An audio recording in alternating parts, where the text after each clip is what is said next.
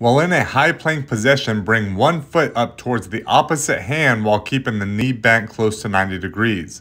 From here, in that pigeon hold, drop your chest towards the floor and then walk both hands towards the outside part of that leg.